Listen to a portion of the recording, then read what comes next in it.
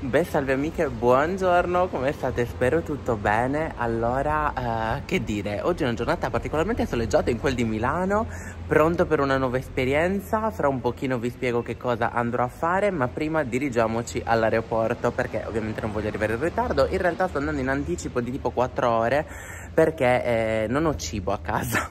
Non ho, come posso dire, nulla da fare perché casa è riordinata, la valigia è pronta, è tutto pronto, quindi io mi incammino verso l'aeroporto e vado ovviamente a mangiare in aeroporto. Allora amiche, sono praticamente in pullman, direzione Malpensa, qua dietro c'è la stazione centrale di Milano, io ho i capelli veramente un pazzo.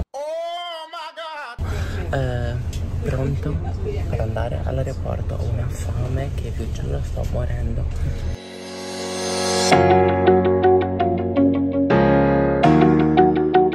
Amiche, allora sono arrivata all'aeroporto di Malpensa, sto andando al check in modo tale da lanciare il bagaglio d'attiva come sempre. Niente, sono super felice di questa experience. Non vi ho ancora detto dove sto andando forse, vabbè lo scoprirete all'interno del video più tardi, quindi nulla, intanto ora lancio la valigia e vado a mangiare, vi giuro una fame incredibile, sono le 11, ho il volo tra 2 ore e ho una fame assurda. Beh amiche, allora pranzo fatto, praticamente poi sono super gonfio perché ho fatto qualche giorno fa il laser alla barba, quindi sono tipo enorme qua. A parte questo pranzetto fatto, ora sto bevendo, devo attendere ancora circa un'oretta e mezza più o meno, ma ora vado a fare i controlli di sicurezza, così quelli fatti, mi dirigo al mio gate con calma e mi siedo lì e niente, sono pronto per questa new experience.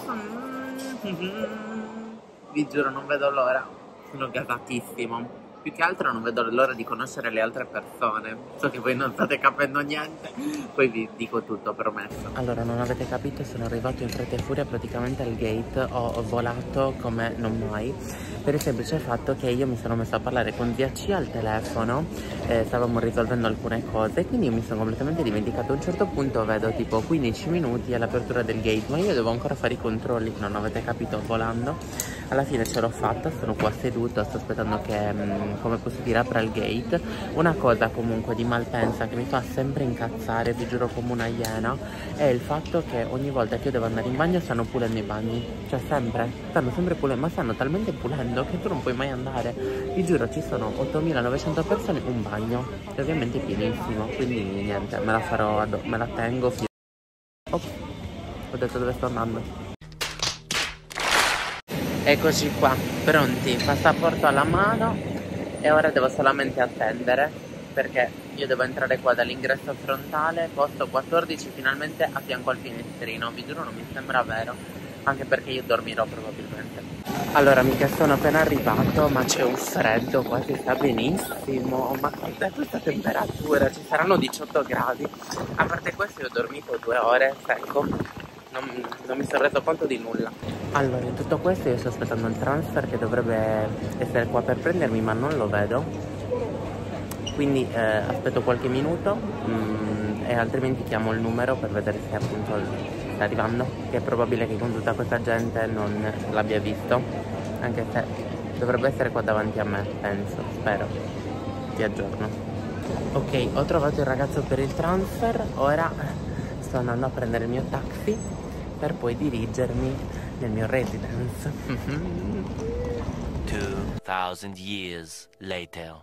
Finalmente amiche ve lo posso dire con questo vento assurdo. Amiche mie sono a Londra. Amiche sono a Londra questa volta con Kaplan. Rimarrò qua 2 settimane fino al 6 di luglio e rimarrò qua perché, e soprattutto perché sono qua per studiare inglese. Semplicemente ho fatto il test di inglese per vedere appunto quale fosse il mio livello, il risultato B2. Vi lascio poi qua sotto nell'info box il test gratuito, lo potete fare anche voi per vedere il vostro livello di lingua. E ora fondamentalmente sono arrivato, ho fatto il check-in in hotel, sto andando a fare la spesa perché non ho assolutamente niente, e con niente intendo tipo anche il detergente per lavare le mani. Quindi sto andando a cercare un posto in cui fare spesa e mangiare.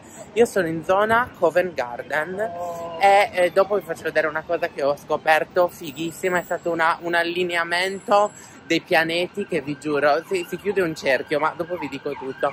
Ora devo trovare un supermercato tipo così, ecco. è venuta a prendermi. Allora, sono in un supermercato, ho preso un pochino di cose necessarie, tipo appunto bagnoschiuma eccetera. Manca il detergente per le mani in realtà, però vediamo se riesco a trovarlo, perché qua è tutto piccolino piccolino questo posto. Mamma mia, mica che strano sentir parlare tutti inglese, vi giuro mi sconvolge. Allora, spesa fatta, mi sono anche fatto la doccia alla velocissima, sto tremando tantissimo. Comunque mi sono cambiato e sto andando ora a Chinatown, in uno dei miei posti preferiti a mangiare coreano, perché appunto devo mangiare il bulgogi di quel posto, anche perché non so dove andare ed è tardi onestamente. Quindi vado lì, poi magari mi vado a bere qualcosina e poi torno, anche perché domani sarà una giornata bella bella intensa, bella huge. Allora, sono venuto in uno dei miei ristoranti preferiti, che è questo qua a Londra, è coreano, si chiama Kitchen. Ora vediamo cosa prendere. Poi ho preso il bulgogi e poi ho preso il pancake. Appena mi arriva, mi fa vedere le mie nuove unghie, non so se ve lo fate vedere, a tema IQ. Comunque, appena mi arriva ve lo faccio vedere, intanto mangio questo. Ecco qua, mica è arrivato il seafood pancake insieme con la salsa di soia e il bambino che si dispera. Buona cena!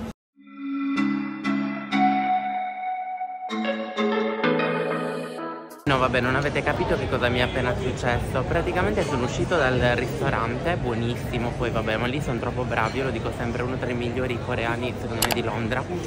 E praticamente passa questo ragazzo nero con le cuffie, alto tipo 2 metri, e mi fa, si è fermato e mi fa: scusami, te lo devo dire, ovviamente in inglese, mi fa: ah, mi piace un sacco come sei vestito, stai da Dio. Io tipo grazie, mi ero dimenticato che qua a Londra di tanto in tanto, quando passeggiate, a seconda ovviamente se avete uno stile magari un pochino più particolare, un make up un pochino più particolare, vi fanno sempre i complimenti, che siano ragazzi, ragazze. Per esempio lui non voleva nulla da me, perché poi ha proseguito per la sua strada molto tranquillo, però il fatto che mi abbia fatto un complimento in qualche modo mi ha rallegrato poi la giornata, la serata. Allora, ho preso questo bubble tea qua.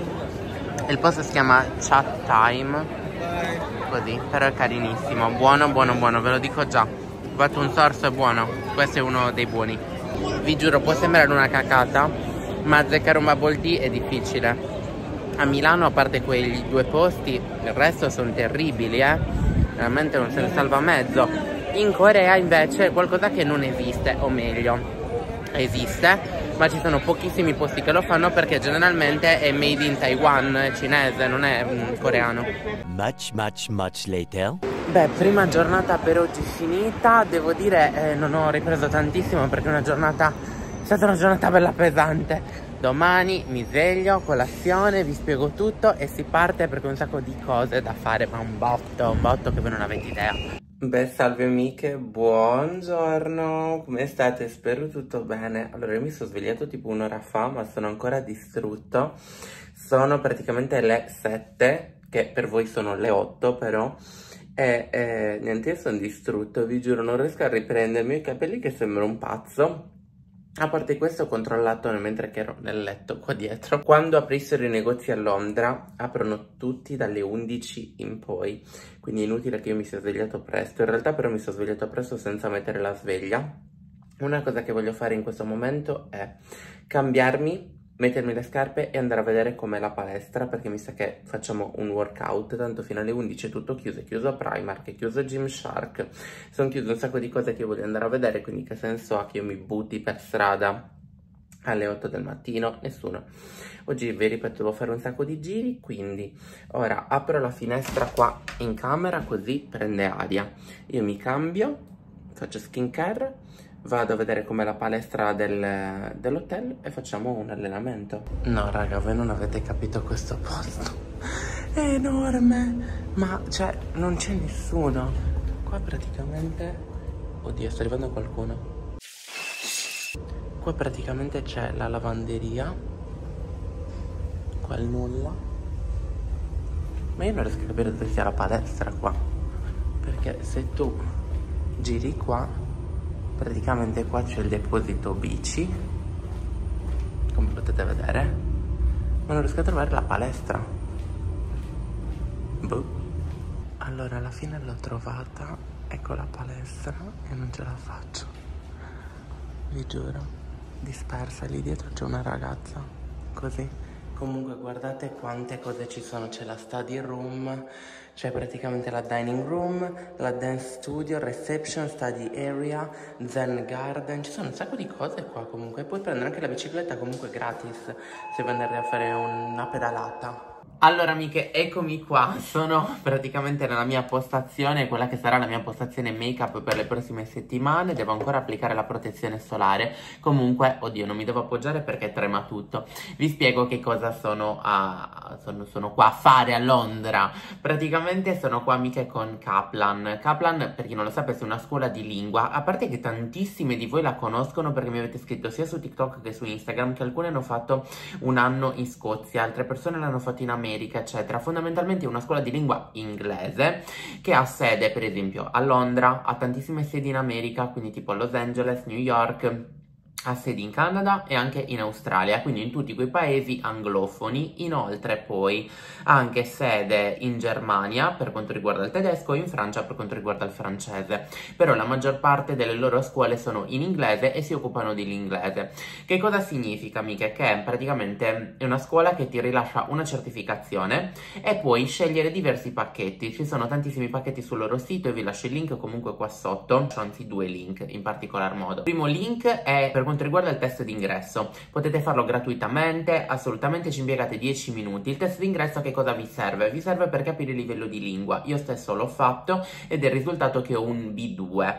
Onestamente pensavo di avere anche un C1, onestamente, però va bene il B2, noi ci accontentiamo. E questo a cosa serve? Che nel caso voi vogliate venire a frequentare una scuola di lingua, verrete inseriti in una classe con altri studenti aventi il B2, quindi con altre persone aventi il vostro stesso livello di lingua. Dunque non vi capiterà magari di trovarvi con persone che sono praticamente madrelingua e voi che non riuscite a spiccicare parola. Ci sono tantissimi pacchetti sul loro sito, c'è il pacchetto per esempio dedicato a 2 settimane come il mio, ci sono altri pacchetti dedicati per esempio a solamente un soggiorno estivo, quindi può essere un'idea secondo me molto interessante non solo per voi ma anche per magari i vostri figli. Esempio, volete rafforzare l'inglese di vostro figlio, lo mandate 2 settimane a Londra con Kaplan e fate un'esperienza simile alla mia.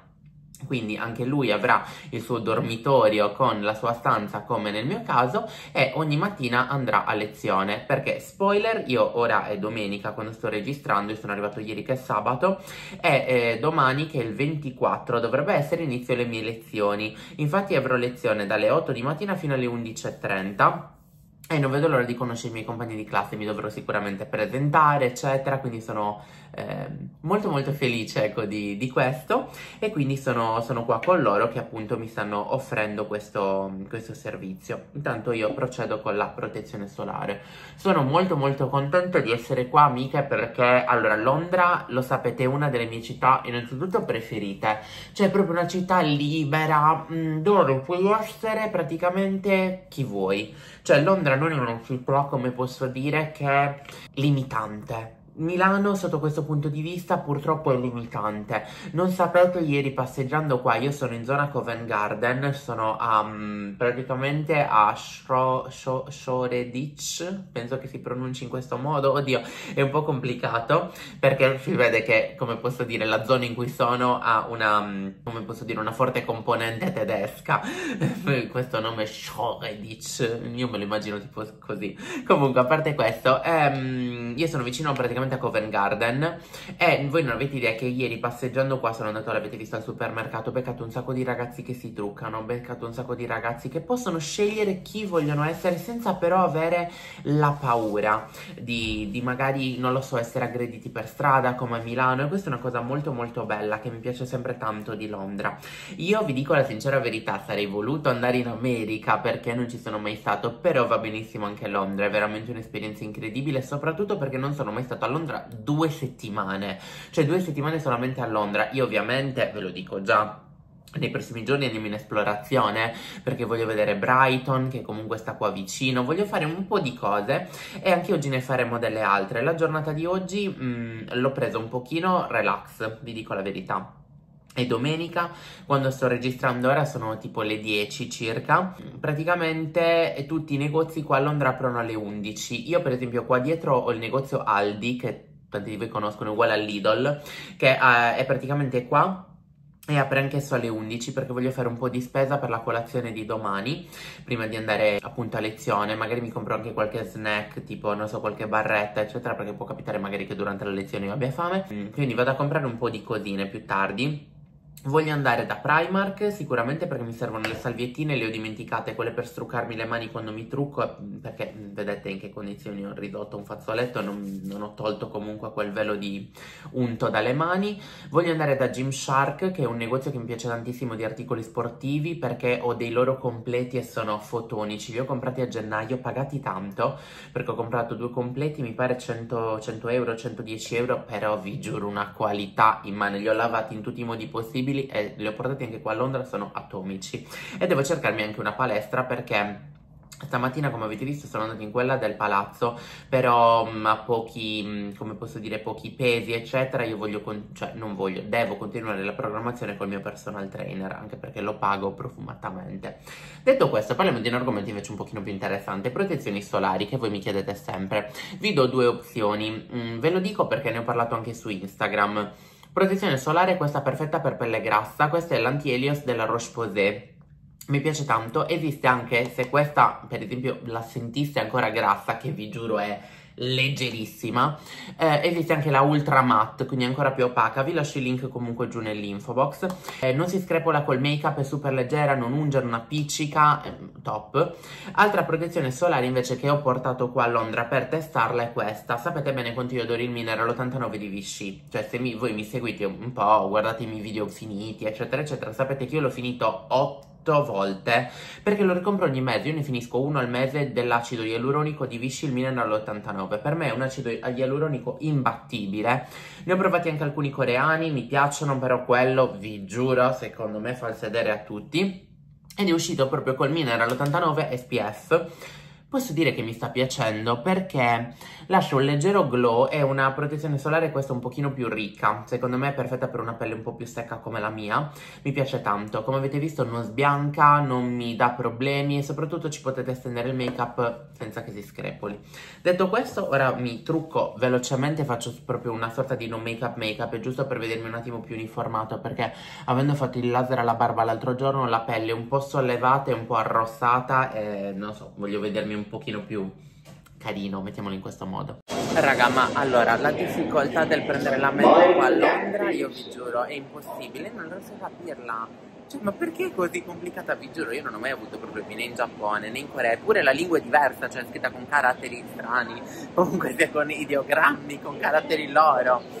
Io non riesco a capirla. E quando non mi prende la carta di credito, e quando non mi prende, come posso dire, quando sbaglio il binario, io non ci capisco nulla. Comunque prima o poi ce la faremo, secondo me ce la faremo. Infatti non dovrebbe essere questa, ma la prossima, quella che devo prendere, se tutto va bene. Il problema poi qual è di Londra? Che non prende il telefono sotto, quindi una volta che tu sei entrato, se hai sbagliato anche il binario, non puoi neanche controllarlo. Dunque poi devi, come posso dire, andare o a memoria oppure uscire dalla metro per rientrare, così paghi il doppio. A few moments later. No vabbè amiche, finalmente ce l'ho fatta a vederla. Ho attraversato praticamente tutta Londra. Finalmente ci sono, e a questa praticamente uscita da Elkhart Station, che non riuscirò mai a dire in italiano, cioè in inglese, è fuso oggi. Amiche, finalmente l'ho trovata, ho trovato la cabina del TARDIS. Voi mi direte che cos'è? Non notate che c'è una cabina blu, generalmente sono sempre rosse quelle quelle londinesi. Praticamente questa è una cabina telefonica ispirata a una serie TV, praticamente la serie TV più longeva del mondo, che si chiama Doctor Who, e il protagonista aveva una cabina blu e ovviamente è londinese la serie. La fanno ancora, ha tipo una cosa come 14 stagioni a colori, ma non mi ricordo quante sono quelle in bianco e nero. Vi giuro è fantastico vederla, cioè non potete capire tutti i pomeriggi io e mio fratello a guardare Doctor Who. Finalmente sono davanti alla cabina telefonica. Comunque amiche, è magico stare qua. Io sono dal Kensington Palace, visto che sono in zona. Avrei voluto essere qua, sì, avrei voluto che fosse qua con me zia C. Amiche, io e zia C abbiamo una propensione verso Londra che voi non avete idea, è proprio bella. Io mi immagino qua a passeggiare con zia C, a chiacchierare così di stupidaggini. Poi c'è un clima, vi giuro, perfetto. Infatti, cioè, oddio, questo lo faccio da kickboxing, bella guerrito allora. Comunque, infatti, penso che almeno una volta all'anno mi segnerò di tornare, ovviamente se le finanze lo permetteranno. Voglio tornare assolutamente almeno una volta all'anno. È così proprio bello stare qua, mi sta piacendo tantissimo, ma poi io adoro Londra, sono così gentili, carini.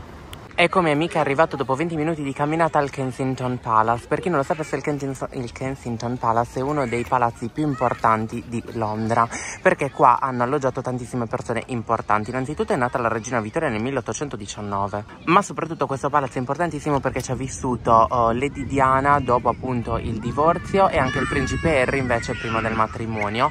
E infatti qua, come potete vedere, vediamo se riesco a zoomarvi, questa statua qua, questa è il memoriale appunto di Lady Diana. Infatti è circondata dai bambini. Se riesco ora vado a vederlo così ve lo faccio vedere meglio. È appunto in onore della principessa morta. Mica errata corrige, invece la statua che si vedeva da lì è quella della regina Vittoria, ma in teoria qua dovrebbe esserci il giardino, perché io l'ho visto l'indicazione, quindi dovrebbe essere o qua a sinistra praticamente o comunque qua intorno. Ora vediamo se riesco a trovarla la statua, perché mi sono informato prima di venire, però questo parco giusto un attimo grande, come potete vedere, cioè giusto, ecco ve lo faccio vedere così, ci sono giusto un po' di persone. Infatti avevo ragione che qua c'è il memoriale di Diana. Ora andiamo.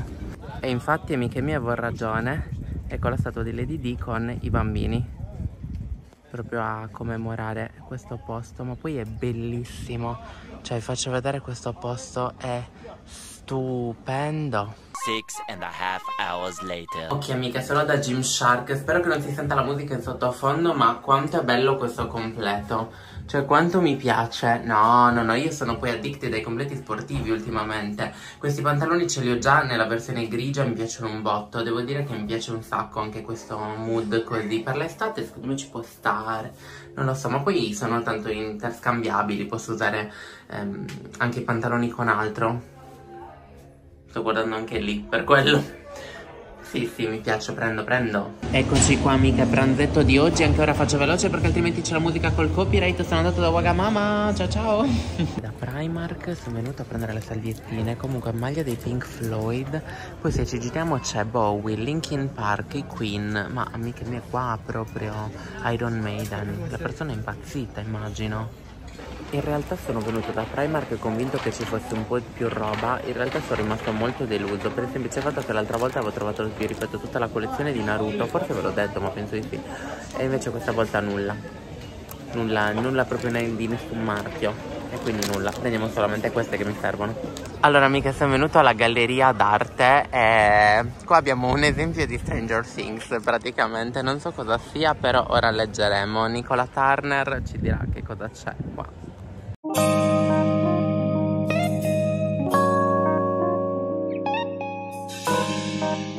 Allora amica, alla fine sono tornato in hotel, mi sono struccato e io volevo ordinare qualcosa su Deliveroo, ma è andata male perché non so perché non funziona, quindi ho detto sai che c'è, allora usciamo di casa, vediamo che cosa c'è qua attorno all'hotel. E praticamente ho trovato questo locale che fa praticamente sushi, ma non solamente sushi, fa anche tipo poke eccetera, quindi niente, ho provato, c'era tipo il menù fisso a 14 pound, che sono tipo 18 euro, che è tanto, nel senso tanto più o meno, vabbè, è tanto rispetto a noi. Considerate che prima ho provato a fare il carrello su Poke House, su Deliveroo. Poke House, un poke medio per esempio composto viene tipo 12 euro in Italia, qua veniva 15, quello grande veniva tipo 20 e passa, economico, e aveva molte meno cose rispetto all'Italia, perché in Italia è molta più scelta, quindi niente, vabbè, sono qua, quindi io me lo godo ora, basta. Allora, ora ho capito perché costava relativamente poco amiche, perché praticamente questo qua è piccolino, considerate la mia mano, e questo è il sushi lo stesso, cioè se io ve lo distanzio un po', è piccolino questo. Va bene, ci accontentiamo, a dieta. The next day. Beh, salve amiche, buongiorno, come state? Spero tutto bene. Stamattina non è andata come volevo, praticamente mi sono messo la sveglia alle 6. Ho detto mi sveglio alle 6, mi preparo in un'ora, alle 7 ho detto sono fuori di casa. Intanto aspettate che devo capire dove sto andando. Alle 7 sono fuori di casa, vado subito da Aldi che apre alle 7 del mattino, così prendo qualcosa anche per fare colazione, qualche snackino, qualcosa del genere, e poi mi dirigo a scuola. No vabbè, i capelli vi giuro fanno paura, devo trovare il modo di sistemarli perché ero di frettissima. Mi sento confuso su dove devo andare, sono sincero. Così ho detto, esco alle 7 di casa, vado da Aldi, massimo 7:20, io sto partendo direttamente per la scuola e non torno neanche praticamente a casa. Mi è andato tutto malissimo perché sono le 7:10 e io praticamente sono pronto ora. Ad arrivare a scuola ci vogliono 20 minuti, però io, siccome non so dove è la mia classe, non mi voglio far prendere dall'ansia, quindi, come posso dire, il cibo può essere rimandato. Mi fa ridere che io qua a Londra non sto mangiando praticamente, cioè sto mangiando una volta al giorno, se mi ricordo, più o meno così. E quindi praticamente ora mi sto dirigendo subito al pullman e vado a Covent Garden a scuola. Però siccome sono in anticipo di 40 minuti sulla lezione, cerco lì tipo un supermercato, mangio qualcosina e poi quando finiscono le lezioni torno a casa e vado a fare la spesa effettivamente da Aldi, così appunto posso prendere tutto quello che mi serve, anche perché ho bisogno del mio detergente intimo. Non so se riuscirò a beccare il mio chilli verde, non so se esiste, ma lo troverò. Eccomi qua, amica, ce l'ho fatta a prendere il bus, il numero 55. Ora praticamente un po' di fermate e sono arrivato. Io ovviamente regina d'anticipo perché sono tipo in anticipo di 40 minuti, ma meglio in anticipo di 40 minuti che in ritardo di 40, io lo dico sempre. E niente, poi la visione qua davanti al bus, ora vi faccio vedere. Sono ovviamente al secondo piano, ma vi giuro che questa cosa è fantastica. Cioè che puoi vedere tutto, proprio il panorama. Poi siccome le persone londinesi si svegliano tardi, è praticamente vuoto, nel senso, dietro di me quante persone ci saranno? 6, 7. È così bello, è tutto così tranquillo. No, io vi giuro, mi sto già amando, siamo nel primo giorno, io non voglio già andarmene via. Mi conoscete bene. Ok amiche, sono arrivato, sono andato da Sainsbury, un supermercato, ho preso barrettine, succo di frutta, ora mangio alla velocissima, così sono praticamente pronto per andare a scuola. Mamma, c'è la cassa automatica, vi giuro la odio anche in Italia. In realtà è stato più facile del previsto, ora mi siedo da qualche parte, mangio e sono pronto per la prima lezione. Vi giuro, oggi di corsissima, un'ansia incredibile. Perché anche per i miei compagni, non lo so, io mi angoscio facilmente, madonna santa, quindi non so effettivamente che cosa aspettarmi.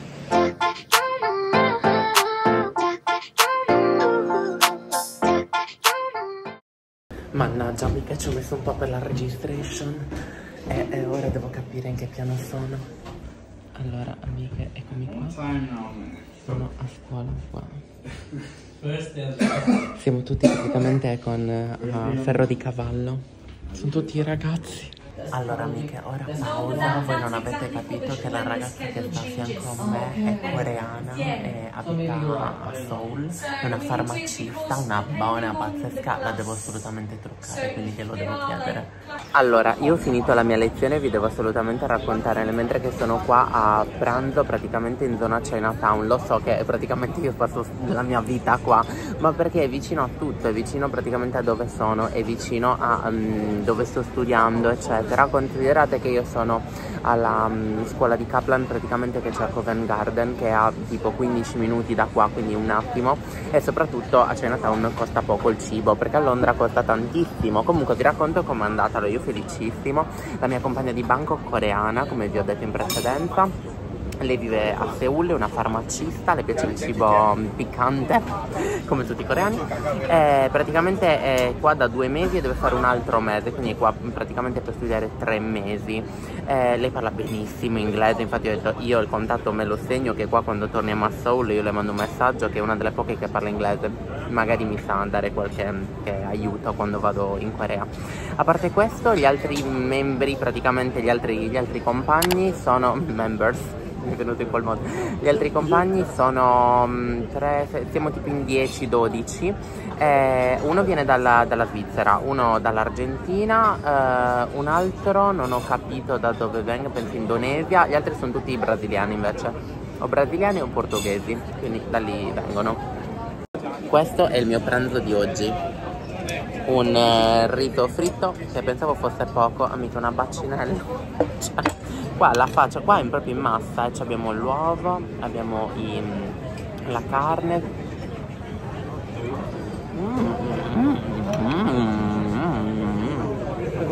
A parte che mi seguono tantissime ragazze di Londra, infatti penso che nei prossimi giorni farò un meeting qua con tutte le ragazze, o magari verso, oddio, se non questo fine settimana, il prossimo, perché questo fine settimana c'è il Pride, quindi è un panico, però il prossimo lo posso sicuramente organizzare. A parte questo abbiamo fatto prima una chiacchierata tra virgolette tra di noi per conoscerci meglio, più o meno i nomi, anche se io, a parte il mio e quello della ragazza coreana, gli altri non li so perché non me li ricordo, sono nomi troppo complicati e lontani da me. No, bugia, so anche il nome del ragazzo brasiliano che avevo sulla destra, che si chiama Leonardo, solamente perché è un nome italiano. Sì, super simpatico, carinissimo, un amore, ma in realtà sono tutti abbastanza gentili, abbastanza tranquilli. Io quando sono arrivato, ehi ciao, come stai, bla bla bla, quindi sono tutti abbastanza chiacchieroni. Allora abbiamo fatto prima un giro di conoscenza. Successivamente abbiamo fatto un po' di praticamente listening, dove veniva, era una sorta di test psicologico, dove veniva raccontato che tu praticamente stai camminando in questa foresta, devi scrivere che cosa rappresenta la foresta, con chi sei nella foresta, che cosa incontri nella foresta, eccetera eccetera, e poi scriverlo, e ne dovevi parlare con gli altri compagni per vedere che visione loro avessero dello stesso argomento. La cosa bella è che tutti abbiamo un B2 come livello, quindi parlare con gli altri compagni di classe è facilissimo perché abbiamo tutti lo stesso livello, quindi non c'è una persona che magari parla estremamente veloce o con parole articolate, quindi cioè, va da Dio, vi giuro, io proprio in chiacchiera totale con la ragazza coreana, poi abbiamo chiacchierato di tutto e di più. No vabbè amiche, non avete capito quello che mi è successo, non so perché il telefono mi sovraespone. Comunque praticamente mi sono preparato, come vedete, per andare in palestra. Ne ho trovato appunto una vicino a casa, devo andare a chiedere eccetera eccetera. Io intanto però mi sono cambiato e ho detto magari se mi fanno entrare mi alleno anche. Praticamente mi accorgo di non avere il passaporto. Ho detto dov'è? L'ho lasciato a scuola perché stamattina quando ho fatto l'orientation me l'hanno chiesto e mi hanno detto lo devi lasciare qua. Io me ne sono completamente dimenticato. E quindi niente, praticamente ho dovuto prendere il pullman, tornare lì e ora sto ritornando verso casa e sono distrutto, posso dire, a parte di prendere i mezzi perché ci vuole un po'. Allora amiche, non vi ho più aggiornato, c'è stato questo salto temporale, io alla fine sono andato in palestra, mi sono allenato, ora praticamente volevo mettere la lavatrice, sono andato giù a vedere come funzionasse il settore lavatrice. Praticamente devi mettere tu il detersivo ma poi devi pagare per lavare, non so neanche quando tu debba pagare onestamente. Da quello che ho capito devi forse scaricare un'app, cioè una cosa complicatissima comunque, lavare i vestiti. Ora cerco di capire, prima vado a comprare il detergente e poi devo capire. Comunque è incredibile una cosa, che io ho cercato per tutto il negozio un detergente intimo e non c'è, e ho cercato per tutto il negozio un sandwich, ho detto ma sai che c'è, prendiamoci un panino così alla veloce oggi, non c'è. Io sono un po' sconvolto da questo Aldi, devo dire completamente diverso rispetto a quello che abbiamo in Italia. E poi soprattutto qua le casse sono tutte automatiche, non c'è manco una persona, quindi se hai bisogno di aiuto te la prendi nel sedere. Allora amiche, piccolo aggiornamento serale, alla fine sono riuscita a tornare qua in hotel, ho fatto le lavatrici, è stato un panico, ho impiegato 2 ore del mio tempo, ho fatto anche l'asciugatrice, ora la roba l'ho messa qua a finire di asciugare nell'appendi abiti. E niente, sono le 11 di notte, quindi io ora vado a nanna e ci vediamo domani mattina con una nuova giornata. Ciao!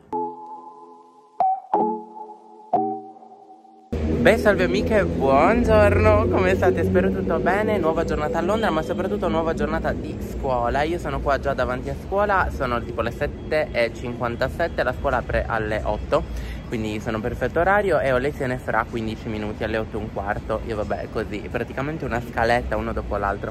A parte questo, ho fatto colazione a casa oggi, quindi non sono in ritardo, altrimenti avrei evitato di mangiare, ma vi dico la sincera verità, da quando sono qua a Londra non sto mangiando, ma perché?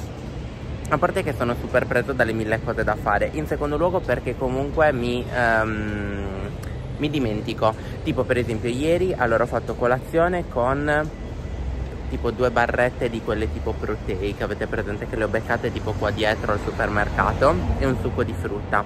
A pranzo il piattone, quello di riso che avete visto, a cena un panino ma tipo sandwich, fine.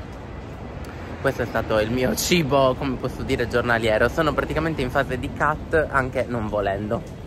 Allora amiche, come potete vedere sono a Chinatown, sto mangiando. Oh my god!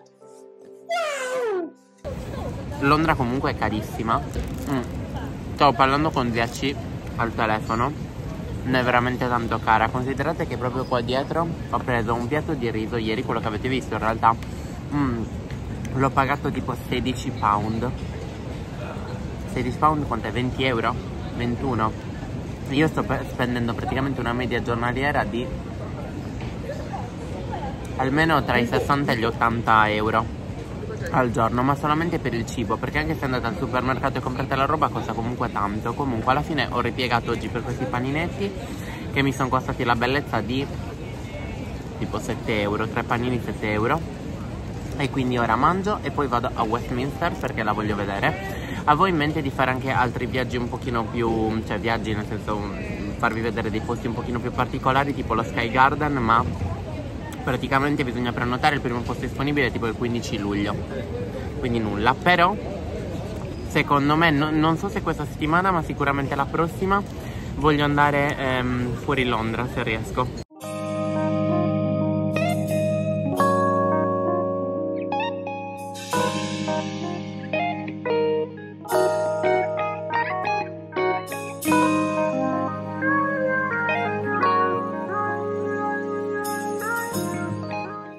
Allora amiche, ora che c'è un attimo di calma vi racconto questa cosa per quanto riguarda la cattedrale di Westminster, perché l'ho registrato per le storie ma mi sono dimenticato di dirlo qua su YouTube. Praticamente dovete sapere che la cattedrale di Westminster è stata costruita in cambio praticamente di un pellegrinaggio. Voi mi direte in che senso? Praticamente il futuro sovrano Edoardo, praticamente lui è cresciuto e fu mandato in esilio al nord della Francia.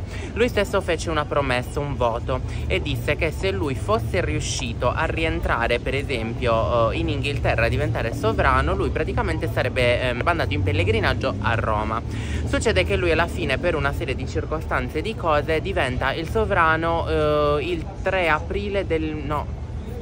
o il 10 aprile o il 3 aprile del 1043. Ora non ricordo la data, aspettate, vado a cercare. Sì, avevo ragione, non riuscì però a esaudire praticamente il voto che lui stesso aveva fatto. Dunque che cosa succede? Che andò dal Papa e gli disse come potesse o convertire o annullare questo voto che lui fece. E il Papa gli disse: ok, io per esempio questo voto te lo posso sostituire se tu decidi, se tu mi dai il consenso di costruire l'abbazia a Westminster. E quindi lui, in cambio praticamente di questo voto che non è riuscito a fare, doveva andare a Roma. Peggio per te, Edoardo.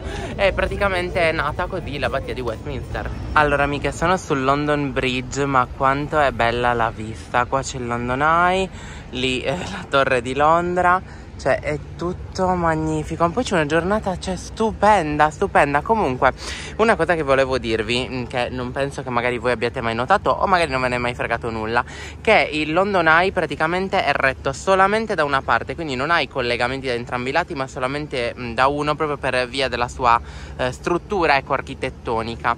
Inoltre dovete sapere che può ospitare fino a 800 persone alla volta e la ruota non si ferma mai e praticamente dura 30 minuti da quando sta lì praticamente lì e poi inizia a ruotare. Io l'avevo provata e fatta nel 2015, onestamente non lo rifarei per il semplice fatto che io soffro di vertigini, quindi mi caco un po' addosso.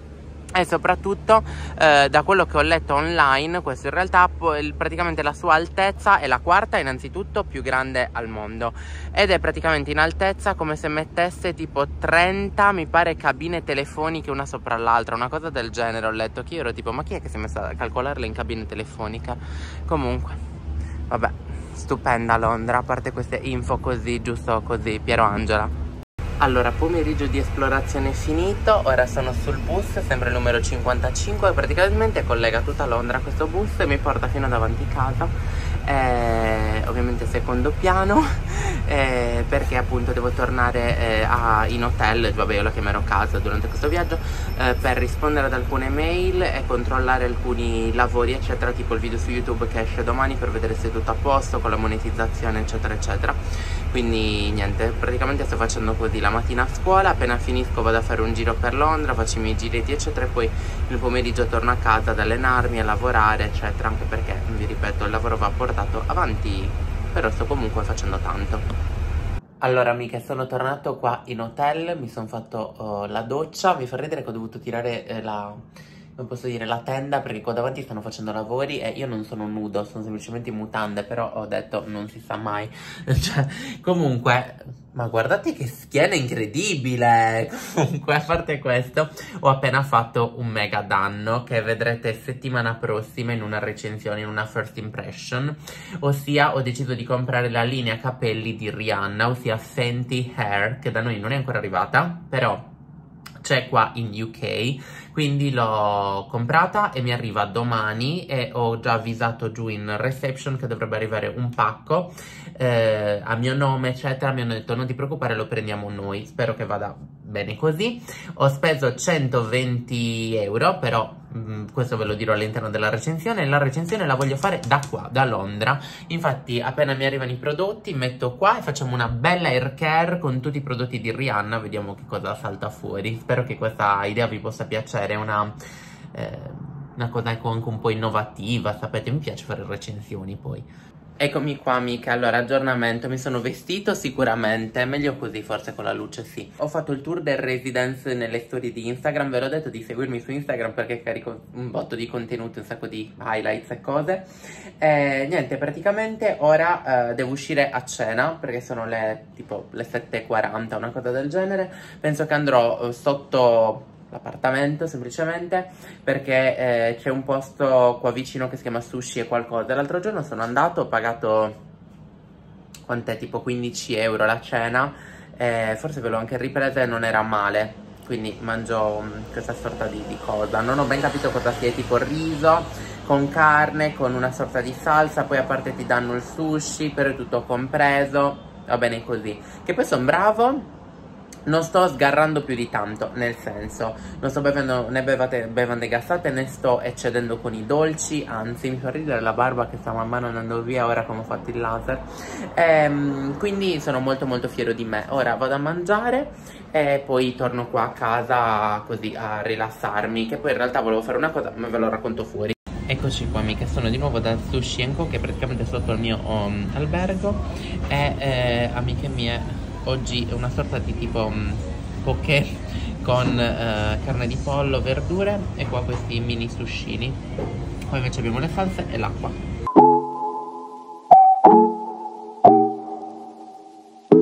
Beh, salve amiche, buongiorno, come state? Spero tutto bene. Oggi qual è? La terza giornata qua a Londra, ma oggi non sarà focalizzata su Londra. Allora, stamattina come sempre sto andando a scuola. Una volta che finisco a scuola io voglio andare, amiche, a Brighton. Brighton è una cittadina che sta praticamente sul mare, dista circa 1 ora e mezza, 2 da Londra e praticamente ho pensato, io a scuola finisco verso mezzogiorno. Se corro e vado veloce in realtà dovrei partire verso mezzogiorno e mezzo da Victoria Station, mi pare si chiami, e quindi essere verso le 2 a Brighton, girarla un pochino e poi tornare verso le 7. Devo fare in questo modo perché allora sarei potuto andare in realtà il fine settimana. Qual è però il problema? Che il fine settimana c'è il Pride, questo, e il prossimo, come vi ho detto, rientro, perché io torno a Milano il 6 luglio, quindi non riuscirei. E io la voglio assolutamente vedere Brighton. Brighton mi ricorda i vlog di Cleo Toms tipo 2016, quando lei ci andava praticamente con le sue amiche. Non ricordo neanche quali fossero il nome delle amiche, comunque quella era un po' il vibe e mi manca, cioè voglio vivere con questa experience di me che nel 2016 la guardavo tipo quando ero al liceo e voglio andare anche io a Brighton. Infatti oggi ho l'altro zaino, quello un pochino più capiente perché dentro ho anche lo stativo, così posso fare delle foto volendo. A parte questo io sto andando a prendere il pullman per andare a scuola. Ok amiche, lezione finita per oggi. Ora sto andando praticamente alla fermata che si chiama Farrington, perché devo prendere da lì il treno, il Thames Link. Ma ora vi dico tutto perché lo devo scoprire anche io.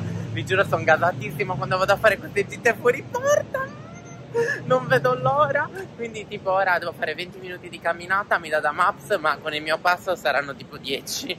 no come 10 no, tipo 13. Quindi ora volo praticamente e prendo il primo treno per Brighton. Dovrebbe essere tanto il capolinea, quindi non c'è assolutamente nessun problema. Allora, alla fine ce l'ho fatta ad arrivare in tempo, ho volato. Ora sono praticamente una fermata sul London Bridge. Comunque ho fatto i biglietti andata e ritorno, penso che siano in giornata, utilizzabili quando vuoi, pagati praticamente 22 pound, che sono tipo 26 euro, quindi non è tanto in realtà, perché sono 13 euro andata e 13 ritorno, no, di meno, 13 euro andata, 13 ritorno, come andare a Torino praticamente, tornare. Quindi niente, ora mi godo il viaggio. Comunque oggi è una base stupenda, i prodotti che sto usando ultimamente.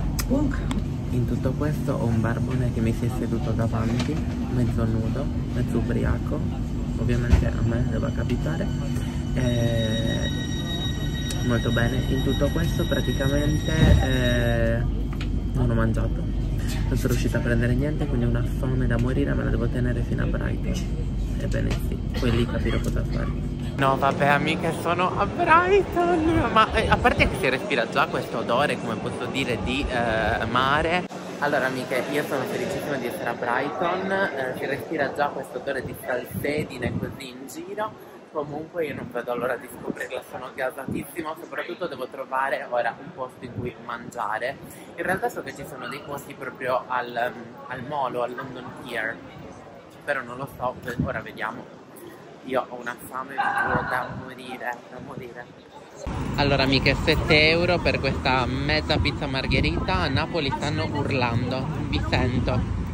Comunque non apprezzo vedere lì il mare, ma soprattutto anche una città così, con gli auricolari e la musica, vi giuro, bellissimo. Mamma mia, che bello vedere il mare, mi rallegra sempre. Poi vari tool, come posso dire, come si chiamano? A ciambella, io non riesco più a parlare in italiano comunque. Mi fa ridere che mi bastano un paio di giorni in un altro posto. Oddio, pensavo mi fosse caduta una cacca addosso. Mi è venuto il panico, mamma mia. Dicevo, mi fa ridere che mi basta fare un paio di giorni in un altro posto che io cambio completamente accento, mi dimentico l'italiano.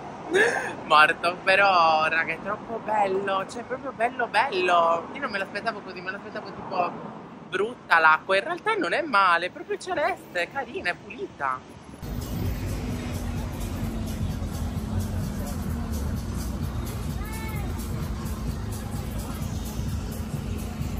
No, vi giuro, è troppo strano vedere le giostre in spiaggia, però noi siamo diretti lì invece. Dobbiamo andare lì, al Brighton Pier, non ci siamo ancora arrivati.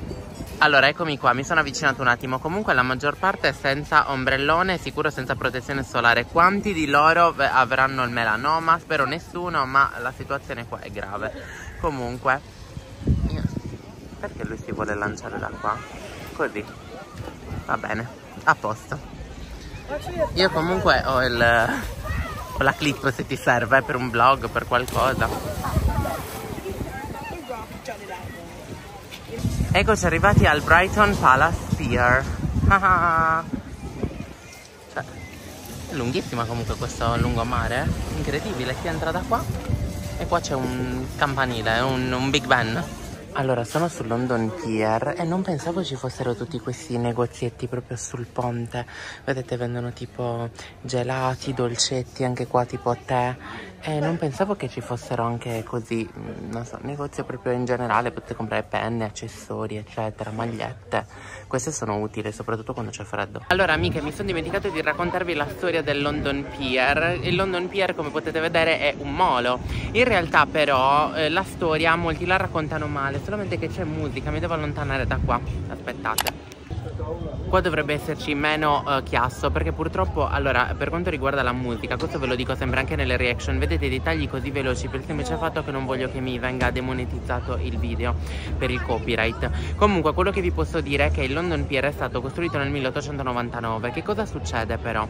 Che praticamente non è nato come molo per le imbarcazioni, è uno dei moli poi più antichi ancora esistenti dell'epoca vittoriana. alla faccia del fatto che siamo noi italiani che urliamo. In secondo luogo è nato proprio come attrazione turistica e quindi praticamente è nato proprio il molo con tutte le giostre eccetera, affinché in estate le persone potessero passare del tempo, ecco, divertendosi. E poi successivamente, siccome è piaciuto tanto, in realtà doveva essere qualcosa di temporaneo, ma alla fine l'hanno tenuto e quindi poi hanno costruito attorno il molo per le imbarcazioni effettivamente, ma in realtà non è nato per le imbarcazioni, non gliene fregava assolutamente niente, è nato per fare cash e basta. Ecco qua amica, come vomitare il pranzo. Allora, sono entrata anche da Wittard, che lo so c'è anche a Londra, però siccome ero proprio di passaggio e l'ho visto, ho fatto un regalo a mamma che mi ha chiesto se le potessi portare del tè londinese, quindi non ve lo svelo, anzi, perché mia madre poi si guarda i vlog, quindi non le svelo nulla, non le dico cosa le ho preso. Lo sa che le ho preso del tè, ma non sa quale. Eccoci arrivati nella seconda meta importante, amiche di Brighton. Che cosa vi ricorda? Noi dobbiamo andare qua dietro, ma che cosa vi ricorda questo? Bravissimi! L'India, amiche, il Taj Mahal. Ora vi spiego perché. Vedete com'è il palazzo?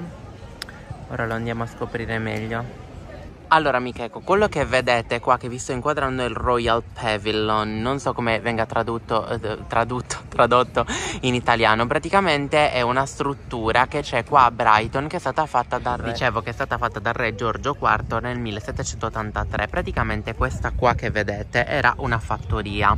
Succede che però la fattoria era troppo informale, dunque pensò di realizzare qualcosa che desse un po' di carattere alla città di Brighton. Vi faccio vedere che il carattere l'ha dato proprio in tutti i sensi, cioè si è dato allo sfogo, ecco, mettiamolo in questo modo. Praticamente che cosa succede però?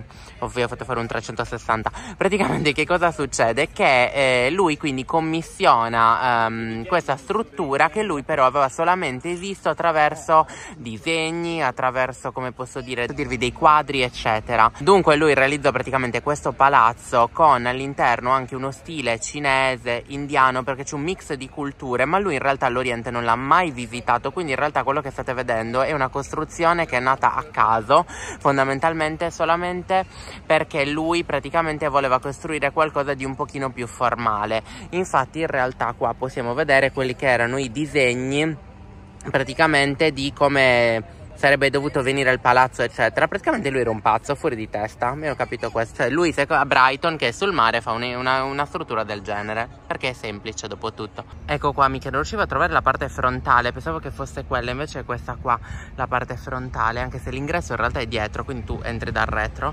Comunque quanto è bello, bellissimo. Beh amiche, al Duomo dopo tutto va bene, ci vediamo fra un po'. Allora, quello che vedete in questo momento è il quartiere di North Lane. Fondamentalmente in tutto questo quartiere, che poi è pieno di viuzze, anche qua come potete vedere molto strette, dove le macchine non possono passare, è pieno praticamente di questi negozietti appunto vintage, caffè, bar, come posso dire, posti per fare tatuaggi eccetera eccetera, ed è molto molto caratteristico. Una cosa sicuramente appunto caratteristica del luogo è che i locali sono uno proprio a fianco all'altro. Questo qua è un locale di magia con le streghe, mi sa che vado amiche, poi prende fuoco anche il locale quando entro io. Come vedete è molto colorato e soprattutto ho visto un sacco di persone aventi uno stile un pochino più particolare. Sono passate un po' di persone aventi uno stile un pochino più emo, goth eccetera, e niente, mi ha fatto super piacere. Ma poi è bello colorato, non so, tranquillo, quel posto dove io e zia Charlie verremmo anzi fare tipo il nostro spuntino del venerdì, capito? Se zia Charlie andiamo a fare merenda il venerdì, andiamo qua. Allora amiche, continua, come posso dire, la mia gita fuori porta qua a Brighton. Ora sono da Primark, ho fatto praticamente un'oretta e mezza di chiamata con l'editor per capire un po' dove dovessimo procedere, come dovessimo procedere per i prossimi contenuti.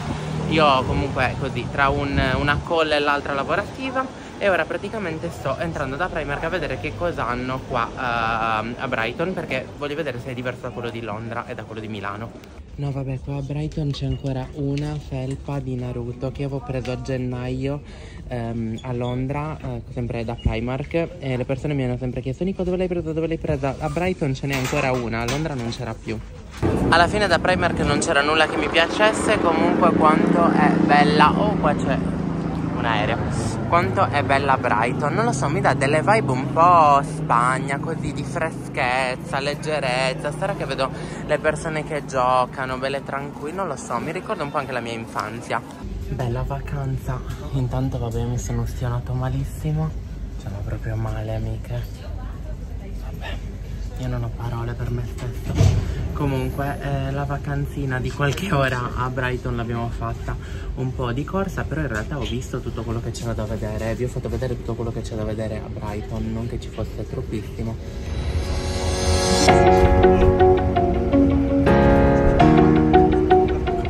Beh, salve amiche, buongiorno. Ma guardate cosa mi è successo ieri quando sono andata a Brighton. No, io non ho parole per me stesso. Io devo trovare assolutamente oggi in farmacia qualcosa che mi aiuti, e oggi a maniche lunghe per forza, cioè ma vi sembra normale? E avevo la protezione solare. Many unbearable hours later. Allora, mica sono qua a lezione con Kimi. Kimi, say hi. Ok, e mi sta spiegando praticamente come arrivare in quest'isola. Ok, go. So there is like sorry, it is Korean. But you have to take it from where? So I departed from Seoul. So Oh, yeah. From Seoul to here, I drove. Oh. Car, but you can also use bus, but Or taxi? or taxi, but it's too expensive. No, it's not. In Korea they are so cheap. No, because like from Oh, yeah. Seoul to Gangneung, it takes like 2.5 hours. Oh, it's Yeah, expensive. so maybe you will take the like express bus Okay. and take off at Gangneung and then take taxi to go to the Gangneung Hang. Oh, yeah. Yeah, the ship terminal. And then here you can take a ship, and then there is this island, Ulleungdo. Oh, it's not that difficult. But the ship is like not that big ship. It is kind of like between boats and ship. Allora, non mi ricordo che cosa ho detto nella clip precedente insieme con Kimi, la mia compagna di banco coreana. Comunque, quello che vi posso dire è che mi ha svelato fondamentalmente che esiste, io mi farei a Londra che parlo comunque di Corea, che esiste un'isola praticamente che sta sulla parte destra, non mi ricordo qual è, est e ovest, quindi mi dovete perdonare, destra della Corea, nella quale praticamente si può arrivare solamente con una barca che parte una volta al giorno alle 8 del mattino. Quindi mi ha detto tu devi fare praticamente da Seoul fino al porto. Generalmente mi ha detto io arrivo il giorno prima al porto e poi la mattina parte solamente una nave che devi prenotare però online, quindi devi cercare un po' perché non è facile. Mi ha detto se poi hai bisogno mi mandi un messaggio, te la prenoto io e tu arrivi in quest'isola che sembra essere molto molto bella e lì ci sono i taxi eccetera eccetera. Quindi amiche mie, io sto volando perché io non vedo l'ora già di tornare in Corea per andare in quest'isola. Alla fine volevo andare praticamente a pranzo a Chinatown e poi muovermi a Camden. Amiche, non riesco più a parlare italiano, mamma mia. Comunque quindi alla fine ho deciso invece di andare direttamente a Camden Town. Ho preso il numero 29 per andarci, però qual è il problema? Che c'era la strada deviata, quindi ora mi sto recuperando un pezzo a piedi, compro qualcosa lì e così vi descrivo anche Camden Town, che è una delle zone, allora non è tra le mie fave, però comunque mi piace. Non è tra le mie fave perché nell'ultimo periodo e soprattutto di sera è diventato un po' pericolosina. Infatti quando ci sono stato a gennaio non mi sentivo totalmente sicuro e tranquillo. Infatti penso che sia, non mi ricordo se è il primo o il secondo quartiere di Londra tra i più pericolosi di sera. Infatti ho letto anche qualcosa in merito, perché io stesso quando ero andato a gennaio sono andato senza problemi, proprio così free, però non mi sentivo proprio tranquillissimo. Quindi niente, ora cerco un posto dove mangiare. Allora, perché mi trovo a Camden Town Market, il market di Camden Town, dove si può appunto mangiare e fare quello che fondamentalmente volete, non nel senso, potete mangiare street food eccetera. Sapete bene che i mercati sono il mio posto preferito, ora lo esploro un pochino e vedo. La storia invece di Camden Town è un pochino singolare invece, perché fondamentalmente Camden Town non era pensata come un quartiere, ma è pensata come una strada. Infatti nel 1790 il conte di Camden decide che poteva essere, come posso dire, la strada che collegava a Londra a Hampton un pochino rivisitata, quindi decide di modernizzarla. Infatti poi nel 1870 si espande tantissimo, ma a causa, come posso dire, degli ingenti problemi economici, ecco, anche dell'epoca, chiude fondamentalmente, possiamo dire così, in modo molto ristretto. Invece durante gli anni 70 tre uomini decidono di, come posso dire, rimodernizzarla, e diventa infatti poi la sede un po', non voglio dire degli emarginati, perché poi in realtà è una cosa brutta, però diventa la sede di culture pop, punk, gothic, eccetera. Infatti è un posto, Camden, dove potete vedere tantissimi ragazzi con appunto crestoni giganti, un po' con questa cultura appunto punk, e soprattutto ha ospitato artisti importantissimi come Amy Winehouse, Pink Floyd, The Clash, eccetera. Alla fine con questo tempo, come potete vedere, è un po' incredibile. Mi sa che mi toccherà muovermi a mangiare se non voglio che mi piova in testa. Comunque mi sono fermato qua da questa ragazza che fa i burrito, che io non ho mai assaggiato, però era quello che mi andava, perché sotto c'era per esempio fast food, come appunto hamburger eccetera, e non avevo voglia. Alcuni facevano invece cibo arabo, perché ho letto halal, quindi halal, se non erro, è tipo la carne, quella che viene alla quale viene tolto praticamente tutto il sangue, in modo tale che possa essere mangiata dalle persone aventi una cultura. Oh no, thank you so much. E poi c'era anche cibo asiatico. Ho detto vabbè, sto mangiando ogni giorno asiatico, forse è meglio provare qualcosa di nuovo. Ho preso un burrito che non penso di aver mai mangiato in tutta la mia vita. Ok, sì, oggi forse non era la giornata giusta di mangiare un burrito. Non posso perché c'è il copyright, ma guardate quanta gente c'è. Amiche mie, qua è pazzesco questo posto. Mamma mia, ma che bello, amiche. No, vabbè, amiche, alla fine ho trovato una maglia di IQ, quindi la prendo. Anche le unghie abbinate.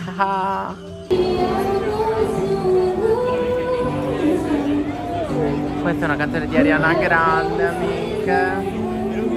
E Almost is never enough. Allora, amiche, sono venuta praticamente in questo ristorante coreano. Stavo passeggiando in mezzo alla strada e l'ho praticamente beccato. Sembrava carino, non ci sono mai stato, quindi vediamo com'è. E ho deciso di provare i tteokbokki. Sapete che sono il mio piatto coreano preferito, quindi se me lo sbagliano urlo. Vediamo se veramente sono di tteokbokki oppure sono semplicemente scongelati. Allora, recensione di questo ristorante coreano che si chiama Little Korea. Non mi è piaciuto, nel senso che c'è troppa cipolla, è molto piccante, ma secondo me per nascondere il fatto che non siano fatti a mano eccetera non mi è ispirato troppo. Ora provo un altro piatto però. Ok, proviamo ora il kimchi pajeon. Praticamente fondamentalmente è il frittata con kimchi. Vediamo se questa è buona. Questa però potrebbe darci delle gioie. Allora, il pancake è buono, non eccezionale, secondo me un pochino fritto troppo, non so, l'olio è da cambiare, però questo anche in Corea succede che ne friggono praticamente sull'olio sporco, è una cosa proprio comune dello street food. Beh, salve amiche, buongiorno, come state? Spero tutto bene. Allora, ieri sono stato pessimo, ho vloggato malissimo la giornata di ieri, infatti non si capirà nulla. Spero che l'editor riesca a unire i pezzi in modo decente. Comunque io mi sto dirigendo a prendere sempre il mio numero 55. Allora, com'è andata questa prima settimana? Perché oggi è l'ultimo giorno di lezione della settimana. Devo dire molto bene, ho fatto amicizia praticamente con tutti, è facilissimo fare amicizia, anche perché le persone sono curiose. Sono curiose sia di capire, tipo nel mio caso, come l'Italia, come si vive a Milano, eccetera eccetera, ma anche io sono curioso di sapere che cosa c'è in Brasile, per esempio in Argentina. Io sono gasatissimo, infatti una delle domande anche per certi versi scomode che ho posto ai ragazzi brasiliani, perché sono 5 che vengono tutti da posti diversi del Brasile, è stato: ma quali sono le parti del Brasile pericolose? Ci sono delle parti tranquille? Mi fa: guarda, una ragazza che si chiama Dora mi ha indicato tutte le parti che sono più pericolose, ma sono pericolose anche per loro stessi non ci vanno. A parte questo, poi ho fatto amicizia, lo sapete, con la mia compagna coreana Kimi, che in realtà poi dovrebbe esserci un'altra ragazza coreana, ma non l'ho mai vista, forse in vacanza. magari la beccherò settimana prossima. Io le ho già detto a Kimi, che poi Kimi è il nome inglese, perché il nome è tipo Kim Jong, una cosa del genere. Niente, le ho detto praticamente che quando tornerò in Corea le manderò un messaggio, così andiamo a cena assieme. Che bello avere una persona che, come posso dire, che dico, una persona in Corea che mi aspetta, ma soprattutto anche una persona che sa parlare perfettamente inglese, anche perché l'inglese di Kimi è migliore del mio, quindi va benissimo così. Niente, quindi una nuova giornata, ma soprattutto oggi mi vedrò con una persona specialissima, una persona che non mi aspettavo che arrivasse qua, ma è arrivata qua a Londra. Chissà chi sarà. Ok, lezioni terminate. Io sono praticamente davanti a Primark Oxford Street. Sto aspettando una persona speciale. Non so quanto ci vorrà perché non mi ha scritto nulla, però penso che, spero in 30 minuti che sia qua. Io sono bello che seduto e tranquillo. Al massimo vado a fare un giro da Primark. Ho una fame, vi giuro, atomica oggi. Finalmente vi posso far vedere chi è la persona che mi ha raggiunto qua a Londra. Mica è venuta zia Jenny. Domani dobbiamo andare al Pride. Noi ovviamente fieri sostenitori. E ora andiamo a mangiare invece in questo ristorante qua. Eccomi che dove siamo con zia Jenny e zio Francesco. Zio Francesco però risulta così anziano. Zio Frunci. Allora, quindi io sto guardando che ramen prendere. A parte che vi faccio vedere di nuovo, ma il posto è incredibile. Eccoci qua, amiche, guardate cosa ho preso. Un bel piattone così. Anche zia Jenny con le patate che stringono. Sì, perché la zia Jenny c'ha il virus intestinale. Allora, oggi mi tocca fare da tour leader. Praticamente sto portando zia Jenny a vedere il British e ovviamente Trafalgar Square. Poi scendiamo più in basso e facciamo Westminster, facciamo London Eye, London Bridge e vi faccio vedere tutti praticamente i monumenti di Londra. Mamma mia questo rumore.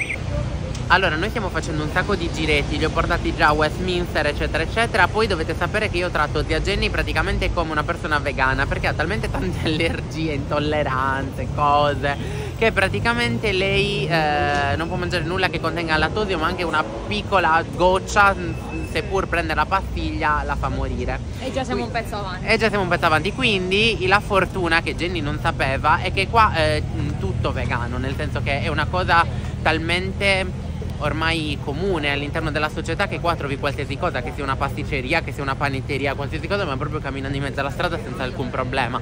Quindi fortunatamente possiamo andare ovunque senza problemi. Invece quando viene a Milano la porto sempre da tipo Flower Burger, così non ci sono problemi. Piccolo consiglio: se venite al British Museum, l'ingresso non è più frontale, ma l'ingresso è dietro, quindi è proprio nella parte dietro dove dovete fare un botto di fila. Ci abbiamo impiegato tipo 20 minuti a entrare, nonostante sia gratis. Non so come mai, perché a gennaio ero entrato dall'ingresso principale frontale, ci avevo messo 2 secondi contati, forse per le persone. Io invece ora praticamente sto andando a prendere di nuovo il numero 55, così torno in hotel. Anche loro stanno andando nel loro hotel. Sono tipo le 5:30, perché loro si devono riposare, che zia Jenny è stata male tutta la notte perché ha mangiato qualcosa di contaminato, non si sa bene cosa, e quindi praticamente ha dormito 3 ore. Io invece torno sempre in hotel, perché così mi faccio la doccia, mi strucco, mi rifaccio skincare, soprattutto capisco che cosa mettere stasera perché c'è un po' freschino, quindi non lo so, ora vediamo. Poi ci rincontreremo verso tipo le 9, perché così facciamo serata, nel senso che andiamo prima a mangiare a Chinatown, che loro non l'hanno vista e mi hanno chiesto se potessero andare. Poi cerchiamo qualche locale, per esempio in zona Soho, per fare qualche, come posso dire, oddio, non dico festa, però essendo il giorno prima del Pride sicuramente vogliamo farci qualche localino carino, ecco, per fare un po' di festa, non so bene come chiamarlo.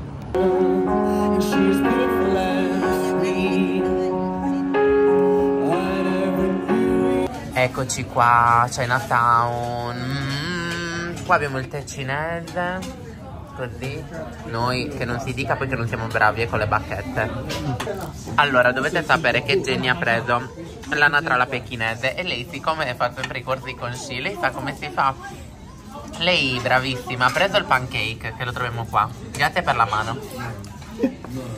Poi un po' di verdurine. Mancano le carote, se mancano, ah ecco, dillo, mi fa ridere che più esperta tu dei cinesi, fra un po'. No, cruda così mi Un mangio. pezzettino di carne. Ah no, ma quella è la parte, sì, della cotenna. Della cotenna. È buona la cotenna. È buonissima, piena di grasso ma è la vita. Lo velocizzerai il video, eh? No, No, non mi si separano. non La è cotenna. separate bene. Mettiamo insieme. Mettila tutta, ascolta. Oh, mengi, son suri, ah, c'è anche la salsa, è vero. Ormai noi bravissimi.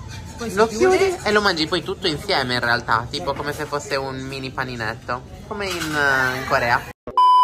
Beh amiche, dopo aver fatto serata con zia Jenny, è tipo mezzanotte e mezza, vi saluto, il vlog termina qua, il primo vlog di Londra, settimana prossima ci sarà la seconda parte, dove farò tantissime altre attività, spero che questo vi sia piaciuto tra il viaggio a Londra, Brighton eccetera eccetera, ma ho cercato di vloggare il più possibile, ecco oggi avrei dovuto fare di più anche nella giornata precedente, mi rendo conto, spero che comunque possiate apprezzare, che vi stia piacendo questo viaggio anche insieme con Kaplan e spero che ci possano essere tanti altri viaggi. Vi ricordo che potete trovare tutto nell'info box, potete mandare un messaggio anche alla pagina di Kaplan e niente, io ora torno a casa molto semplicemente con il bus.